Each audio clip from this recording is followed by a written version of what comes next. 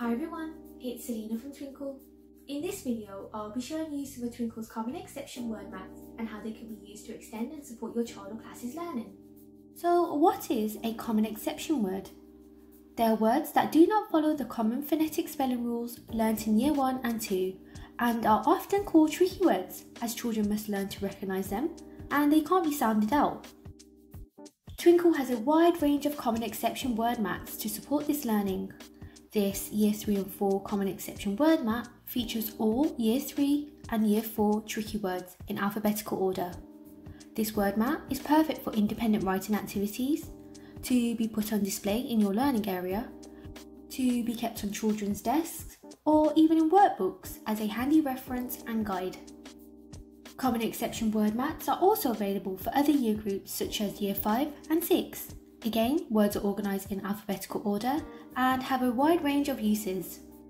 If you're looking for a word map which has a wide range of common exception words, which are used throughout Key Stage 2, then this word map would be perfect.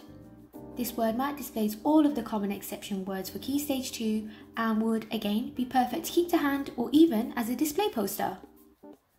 Twinkl also has some beautifully brightly coloured activities such as these common exception word bracelets. Children can cut them out, join together, and use them as a reference, colouring in the words when they can spell them. Or even this fun multicoloured brick word map, which features the Year 3 and 4 common exception words. If you want to get the most out of using these word maps, they can be used in a range of ways. Why not get children to practice their spellings using a look, say, cover, write and check activity? Using their word map, take a look at the spelling for 10 seconds, say it, cover the spelling they are focusing on, and then try and spell it out. Uncover, check and repeat.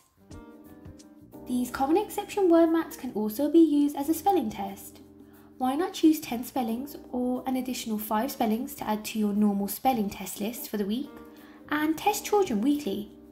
This would be a good way to integrate these tricky words into learning so they become more familiar and common to children. Or using these common exception words, you can get children to write them into a sentence which they do not know. This task can sometimes be called a spelling dictation. Not only is this a great activity for children to become more known with these spellings, but it also helps with the meaning of these words as they will be said and written in context.